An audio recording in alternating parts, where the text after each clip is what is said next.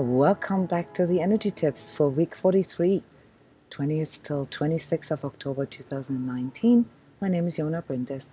Welcome, Heart Warriors. Welcome, Patreon supporters. Thank you so much for tuning in. We're going to be looking at the energies that are affecting us here in this next week and how to out-vibrate it, how to grow past it, to see context in them, to see meaning in them, and how it can support us in our self-healing journey.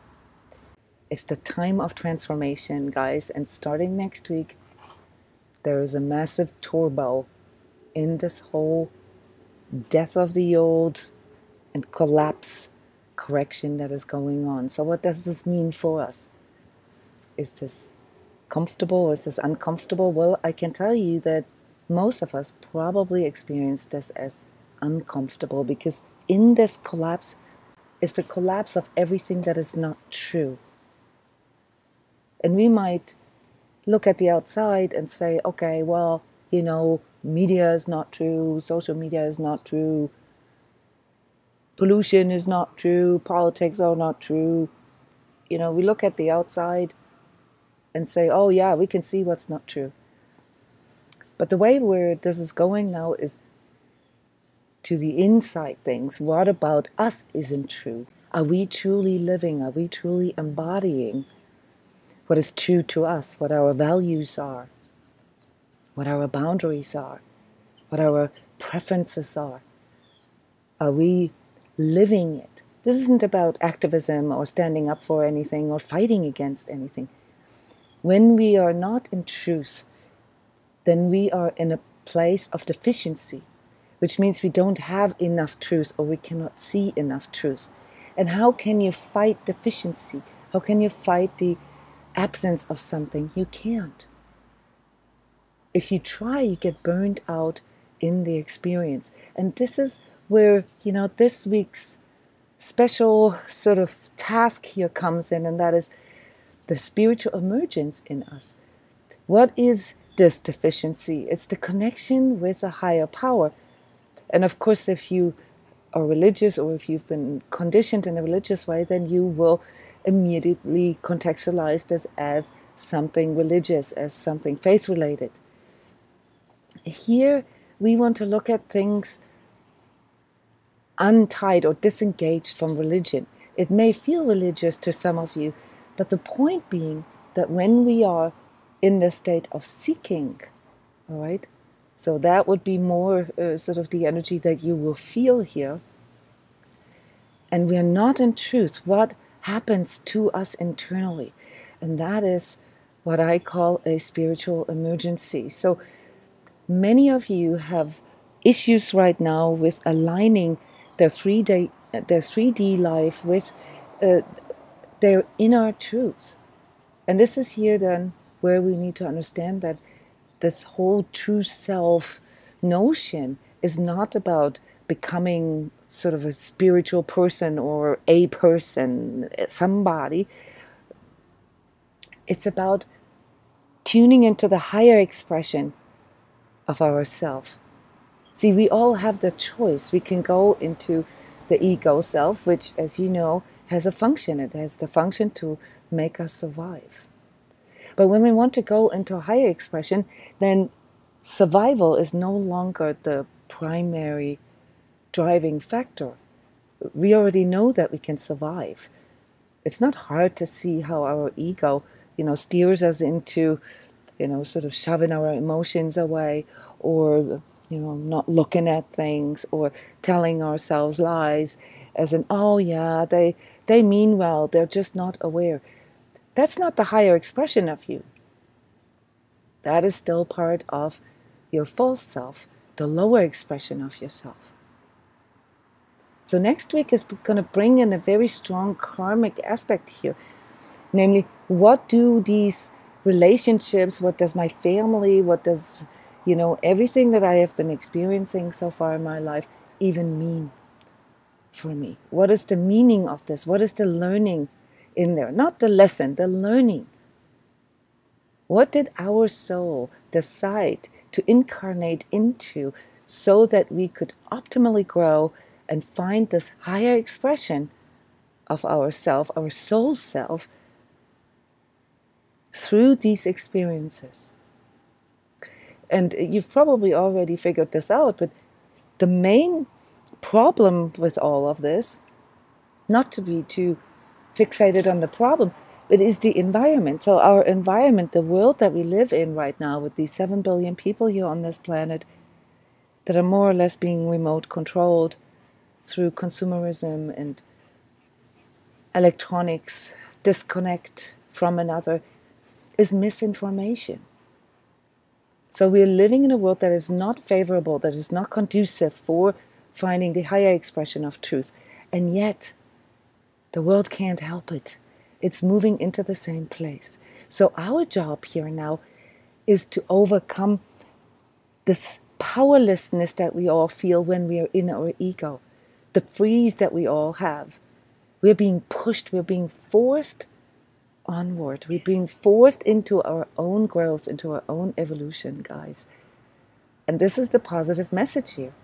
Anything that feels like rejection or hopelessness to you is misinformation. It's the misinformation of your false self telling you that there's nothing you can do. Passivity. Passivity is probably the biggest impotence that you are experiencing right now in your life. Many of you are in this place where you're already seeing things, but where you're not quite sure how to handle it, how to interpret it, and how to internalize this perception or perceptivity that you're developing. Many of you are also wishing those times back where you were ignorant, where you didn't feel any of this, where you didn't pick up on any of this, where life was just easy because you didn't have to take responsibility. But see, this is a rather childish way of looking at the world. Helpless, powerless, and not having any responsibility for your action. This zooms us into our inner child, into all these unresolved aspects of our childhood, where we indeed felt that way. And guess what? That is where you developed most of these coping strategies that you are still living today. So when you hear my words, I want you to really feel into what I'm saying here. There's no judgment in this. When you are passive, when you feel helpless, powerless, that's when you are basically being pulled into your childish state, into your wounded state. And in your wounded state, you have nothing but coping mechanisms in order to survive. And so you need to understand that this transformation is a self-selection process. You can stay there in your childish state, and let the world run you and just go through your life based on survival. Or you can choose and decide, actively decide, that you want to be part of this, that you want to be a co-creator in your life. That you no longer just want to survive your life, that you want to create your life. And this is an active step. I sometimes call this the active step of self-proclamation. You literally just have to state in front of yourself, I no longer want to be just a survivor. I want to be a thriver. And this process of transformation is a process that comes from inside out and not from outside in. And therefore, waiting, seeking, sitting there and telling yourself that if only this or if only that would happen, then you could,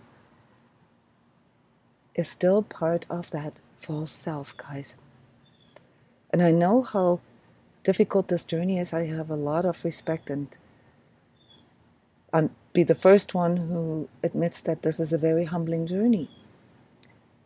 It is the dissolution of our ego that we are looking at, the collapse of our ego. And yes, at first it feels like death. And so within this spiritual emergency, many of you are feeling like you're dying. And what is it that we can do now? Where is this pointing us to? What is it calling us to do? It is calling us to, it is asking us to rely on our inner higher power.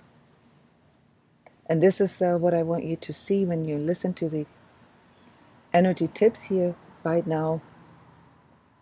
This next week, is full on, okay? Full on awesome, or full on challenging for some of you, okay? It's the energy of ready or not, we're moving forward. And if you have a hard time making sense of what is in your life right now, then look at the context here from this entire year. Where has your energy been in these last 9-10 months? What have you manifested so far in this life? We've been here at this place last year. Last year I said, well, start with a vision board. And then in January I said, okay, this is active. You need to make active steps, form a strategy. And then a couple months ago, I asked you, fill out your order form. Those are all active steps, guys. Those are all steps of self-selection and self-proclamation. This notion that, oh yeah, I'm going to go with the flow. I'm not going to, try to control my life too much, is misinformation, guys. Only dead fish go with the flow. A fish that is alive, that knows where it's going, can swim upstream if it wants to. So understand that this flow of life has nothing to do with passivity. This flow of life has something to do with you choosing where you want to go, what your goals are, what your preferences are, what your boundaries are. And without that I call integrity, true self-integrity, you end up seeking all your life. You end up waiting for something. You end up giving away your power to whatever externalized factor you see, a parent, a partner, a government, whatever it is. And this is the part here that comes in this next week collectively as events are speeding up. You see all these crazy making things that are going on here in social media and media, escalating, attacks, earth changes. Nothing seems to make sense anymore. It's like everything is inverted. Do you know what I mean when I say everything is inverted? This is the misinformation, guys. This is the matrix, as some of you call it. But what you don't see in this is that this liberation process is in full motion, because the reason why this is all being illuminated right now is because truth is coming in. We're being forced to become true, to become real. Energy center-wise, it will trigger our first chakra big time. This is the karmic thread that weaves through our life. Has to do with our ancestors, where we were born into, what this even means. What is the lesson there? Why did our soul self pick these karmic setups? Then our second and fourth chakra, that is our emotions needing to go into our heart, and translated so in 3D terms, this means us moving into truth and no longer repressing our emotions and working on truly feeling what we're feeling. This may sound like such a non-brainer, guys, but if you really look at your life and how you process your emotions and how you handle what is happening, most of you are not really feeling what you're truly feeling or allowing yourself to feel it. Most of you either go into a memory or go into a future, a fantasy. So your fifth chakra then is the one that is really, really acting up right now. Lots of you guys have issues with your throat, issues with your teeth, issues with, this whole sort of throat chakra area. And that is the part here that is asking you to become real, to become true with yourself. So physically, you're going to feel this, or some of you may feel this issues, or, you know, something around your reproductive organs, your ovaries, your testes. Many of you will feel it around your liver or gallbladder. This is where you know, all these repressed emotions, especially the anger and you know, this frustration that comes out of helplessness and passivity, where that manifests physically. A lot of people have teeth issues. I mentioned there's issues with your jaw, and we still have this infectious and inflaming energy in our body. So take good care of your immune system, guys. Feel into what supports you. See through collective misinformation. I can say this here with you because it's not public. Flu vaccines. Feel this out. Feel the truth level of flu vaccines. A part of this misinformation. And there's many more. Trust in your inner self healer, guys.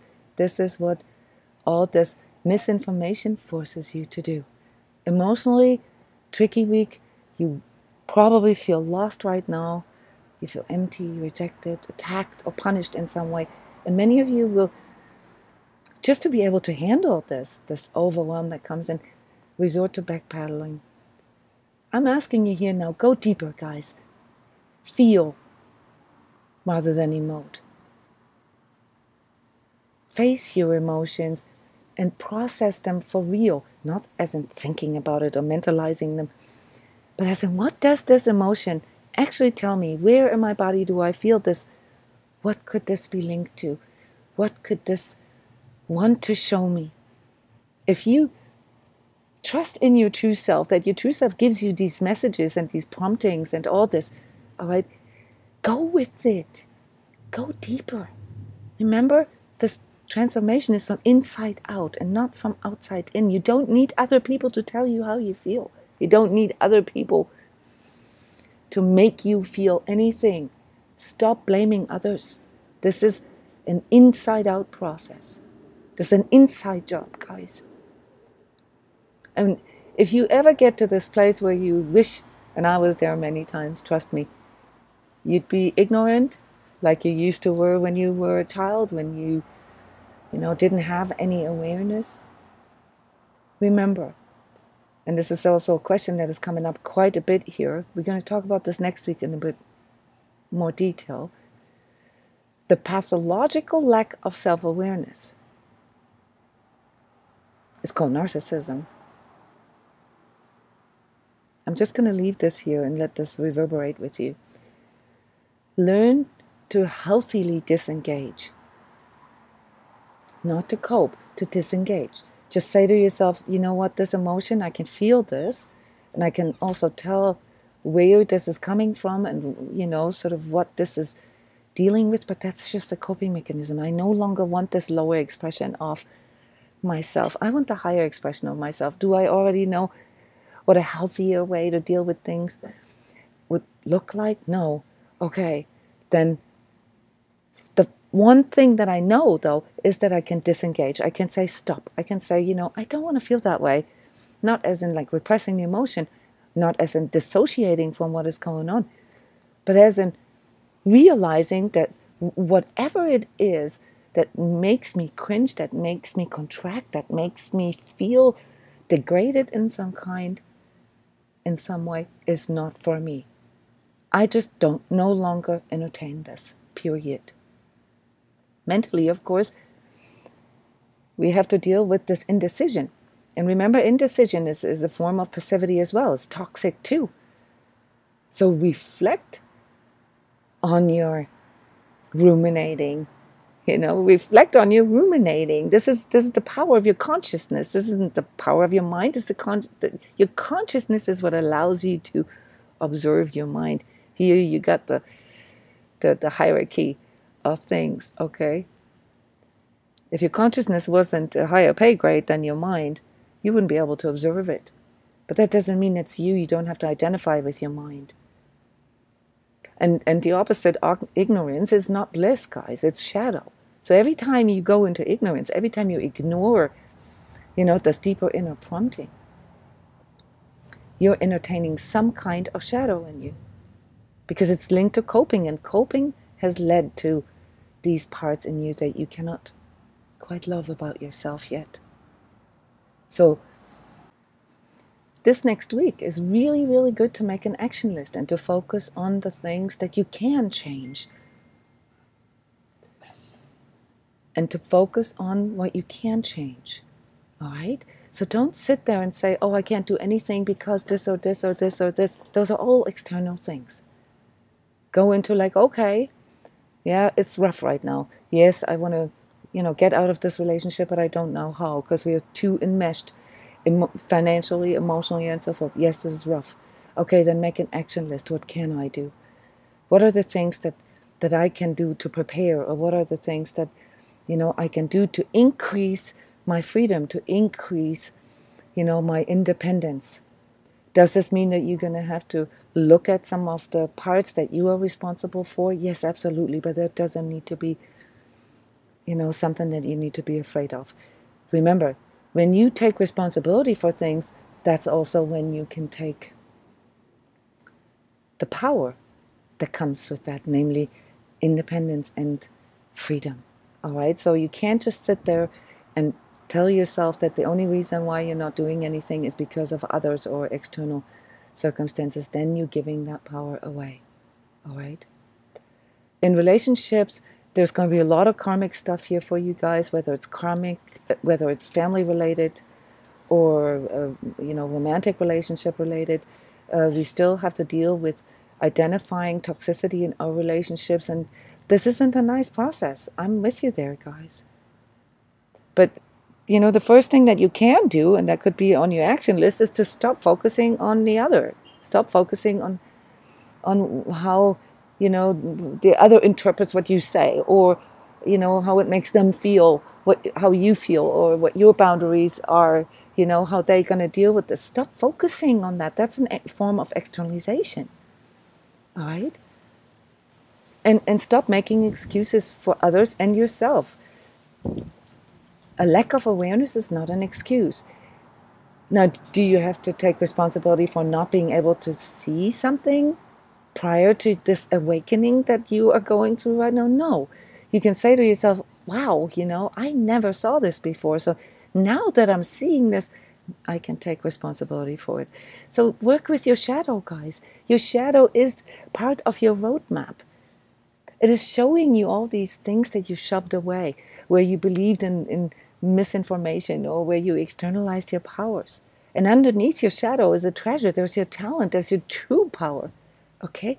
So you'll never really learn how to embody this higher expression of yourself if you don't work with your shadow, because there, hidden underneath it, underneath the things that you never wanted to look at, is your true power. So that said, next week is a really good time for negotiations within relationships, but also for business. It's a really good time for business and business opportunities next week. So stop seeking or waiting. Shine your light into the things that were kept in darkness before. And that's probably the best tip I can give you for all week, because that's what's going to protect you. That's what's going to liberate you. Spiritually, obviously, we're talking about raising your awareness, and how enlightenment is nothing but the expression of the power within you to shine your light where there was darkness before. Guys, there are very, very powerful spiritual instructions in that. It doesn't matter if you're ready or not. What this message tells you is that you have the power of light within you. Granted, some of us have to work on our capacity for light, the ability to hold this, because we've been kept small by all the darkness that we've harbored, or that we've allowed others, sort of to inject into us. Okay? But the moment you see this, the moment you shine light to this, is the moment you no longer externalize. So it doesn't matter what you've done before. Right now, you are looking at it. And this feels a little alone. You feel a little empty there. You feel alone. And remember, the emptiness that is there when you start shining light into things is nothing but your false self. Because as your ego dies, as all these false self-projections, you know, the things that you thought you had to be, or that you were told that you're not, or that you were told to be, you know, those are all empty. That is the empty shell, your false self. So growing into your truth is a letting go process, and this can be challenging. This is when you need to remember that you have this higher power in you. This is when you need to remember to call on your inner light. Call on grace to support you. This is what soul embodiment means. It means to see everything that happens in your life as an emotional and spiritual maturity or evolution process. And the larger context, the larger meaning of this is coming home. So the emptiness you feel in your life is because you're not home. You're not embodying, you're not inhabiting your space, you're not fully inhabiting yourself. And that's why you're so susceptible from the outside. This is also why so many of you have issues with energies coming in from the outside. Now, energetically, then, you know, the bottom line is getting real, is get real with yourself, and the running away from truth. Go into honest self-reflection, inventory. If you've listened to the Sacred Self-Healing Step 7 and 8 that we recorded yesterday, wonderful, wonderful training for that. Be present in your moment. Always be present. Catch when you go into the past, into your memory, or into the future, the futurizing, you know, or the fantasizing. Catch that, because that's when you externalize. That's when you slip back into your false self. And those of you who already have a good feeling for things, if you feel confronted with something that I would call karmic guilt or karmic shame, maybe something from your past lives, doesn't matter how you contextualize it, remember that this is what has been, you know, that your soul has set you up as karmic setup, in the sense, not as a setup as in conjure, but as a, like you needed to go through this, all right, to overcome this part of your karma. So the victimhood and the trauma that you have experienced is something that was there to teach you something, but to engage with it and to feed it and to fixate on victimhood, that is not in alignment with your true self. All right, the lesson here is to grow out of it, to grow from the victim into the survivor, into the thriver. Okay, so see the collapse that you are feeling internally as a collapse of the false in you, as a part of your growth, your maturity, you know, from sort of spiritual childishness into spiritual adolescence. It's the emergence of truth in you. Make the best of it, guys. You all know that you can reach me if you need contextualization help. All right, don't think that you're alone with this. Share wherever you can. Help others to see that they are not alone, and that this barrier that they're experiencing, or the spiritual emergency that they're experiencing right now, doesn't mean that they're crazy, or doesn't mean that they're lost. It just means that they have to work with their ego now and allow their light to shine into that now. Okay, guys, talk to you next week. Thank you so much for supporting transCODES. Bye-bye.